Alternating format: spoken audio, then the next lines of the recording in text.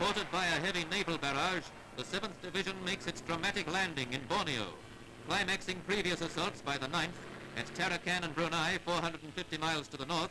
The 7th have their eyes on the valuable oil fields of Balikpapan, headquarters of Japanese resistance in the southeast.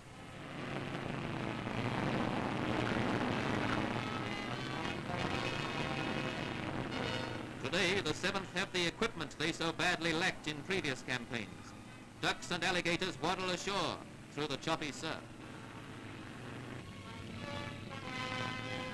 The heaviest aerial and naval bombardment of any Southwest Pacific action had driven most of the Japanese inland, but not before they set fire to the oil wells near the coast. A grim curtain of smoke now hangs over the entire battlefield. Tanks land from their barges, units of Australia's one-time armoured division, but their field of movement is very different from the deserts of the Middle East.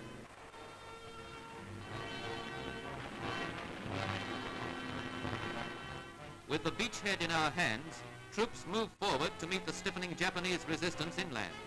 Strenuous battles lie ahead, where the enemy holds strongly fortified positions in the hills.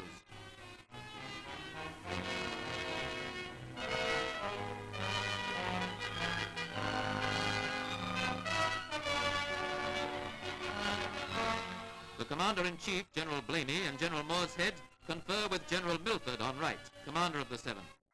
Troops come across an 8th Division truck, lost at Singapore.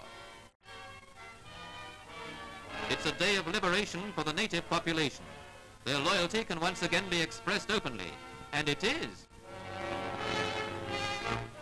In the British Residence House in Balikpapan, Generals Wootton and Morshead receive His Highness Sultan Mohammed Shamal al-Alam. But the first fruits of victory still had to be gathered. Belching flames threatened the whole oil field. The tops of the wells must be blasted in to extinguish the blaze.